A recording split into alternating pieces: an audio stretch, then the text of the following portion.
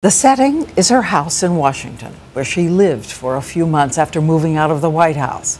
Her living room with its pale yellow chairs and favorite pictures on the bookshelves. As the tape recorder turns on, you hear the sounds of children in the background. Caroline, age 6, John, age 3. There are ice cubes in a glass. A match lights up her cigarette. And the time capsule begins to open. We see them again. The young couple who once held the promise of a brand new century. A young man filled with nerve and swagger. His luminous wife, lit by the sun, unaware they are racing toward tragedy. Again, it's just 4 months after his death, as she speaks in that singular, intimate, breathy voice. I mean, it's so strange these things that come back. I always thought with Jack that anything he could make, once he was in control, anything, all the best things would happen. In this childish way, I thought I won't have to be afraid when I go to sleep at night or wake up. It's so strange these things that come back. And so, she takes us there the day it began. The morning of a freezing cold inauguration, January 20th, 1961. It was like children waiting for Christmas or something, getting up and getting dressed, and the snowstorm, all the excitement. He is 43. She is 31, the youngest president and first lady in history, taking over from Mamie and Ike. The Eisenhowers, the oldest couple in the White House, who have come to symbolize the conformity and conventions of America in the 50s. As her friend, renowned historian Arthur Schlesinger asks her questions, she emerges as a skillful and irreverent diarist of what people in the photos are really thinking. What does the president think of Eisenhower? Well, not much. Jack saw that all that could have been done. I mean, how really he kept us standing still and gave away stuff. I don't think he thought much of him. And the sweet-faced grandmotherly Mamie, what did Mamie think of her? Didn't President Eisenhower say during the campaign, whenever Mamie thinks of that girl being in the White House, she goes, or a raspberry or some charming sound? There was this sort of venom or something there. As they leave for the ride to the Capitol, the amused young newcomer notices Mamie seems to have forgotten that Kennedy is the first Irish Catholic president. I was sitting in the car.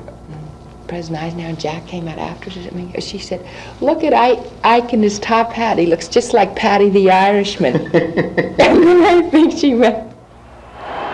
Then wore the inauguration. During the ceremony, we saw only her unchanging smile. Mr. Robert Frost.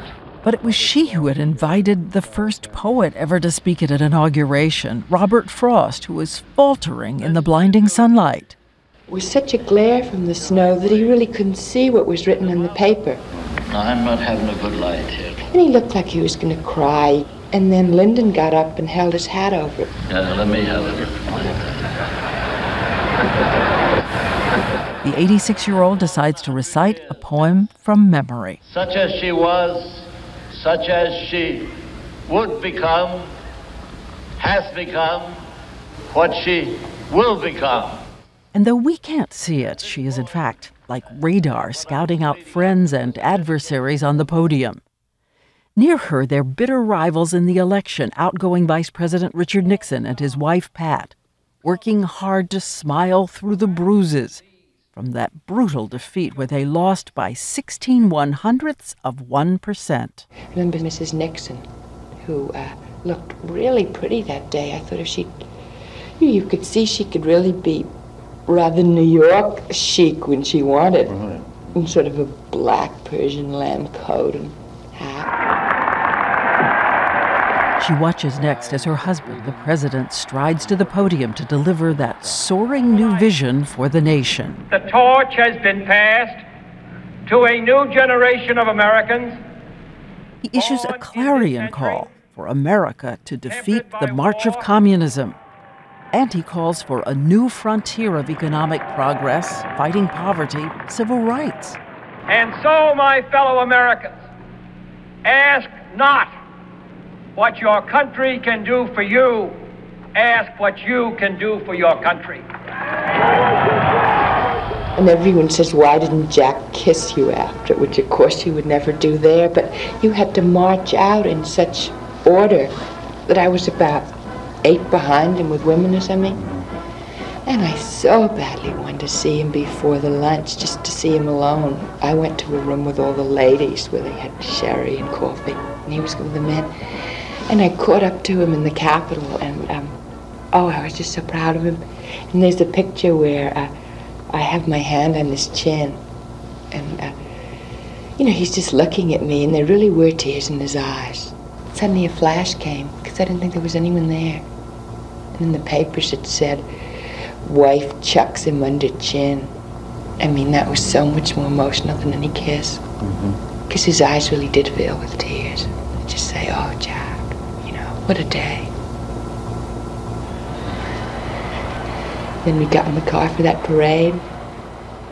Sort of not quite knowing how to wave. Yes. A brand new path ahead for all of us, even though in our middle-class nation, it wasn't easy to fathom this new First Lady. So golden and exotic, a debutante who grew up on a Newport estate and even spoke foreign languages on the campaign trail. Je suis d'origine française.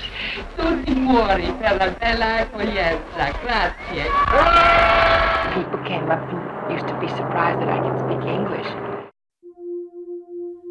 It's only now that the tapes reveal what was behind that finishing school smile. The dazzling Mrs. Kennedy was filled with dread. It's funny, I used to worry about going into the White House. It'll be a goldfish bowl, the Secret Service, I'll never see my husband. I spent so much time worrying, would it ruin our marriage to get in the White House? She was intimidated, frightened. After all, she'd never been a natural in politics. A plane from decades ago roars overhead. I was always a liability to him, but everyone thought I was a snob from Newport who had bouffant hair and had French clothes and hated politics. And he'd get so upset for me when something like that came out. And sometimes I'd say, oh, Jack, I wish, I'm so sorry for you that I'm just such a dud. And he knew I loved him and I did everything I could. It has only been 2 months since she gave birth to John Jr. by cesarean. She had put on a brave face for the star-studded receptions, the first time all of Hollywood would come to celebrate presidential glamour. There's Angie Dickinson and Frank Sinatra singing that old Jack Magic. That old Jack Magic had them in its spell. That old Jack Magic that he weaves so well. But she's just too tired to watch all of the inaugural parade, and by inauguration night doesn't know how she can make it to those 5 inaugural balls. In the 1960s, the pep pills of the day are amphetamines, readily prescribed by doctors. When it was time to start getting dressed, I couldn't get out of bed. I just couldn't move. And so I called up Dr. Travell, just frantic. And she came running over. She had 2 pills, green one and an orange one. And she told me to take the orange one, so I did. And I said, what is it? And then she told me it was Dexedrine, which I'd never taken in my life. But, and I never have again. But thank God, it really did its trick.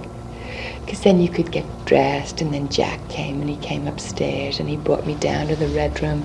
We all had a toast of champagne, and he liked how I looked, and he said something so nice, and we went off to that ball. There's that wonderful picture of him sort of pointing. It was like Cinderella and the clock striking midnight. I guess that pill wore off, because I just couldn't get out of the car. And so Jack said, you go home now, and he sent me home with that aide. Sometimes I thought later, I wish I'd been able to sort of share all that night with him.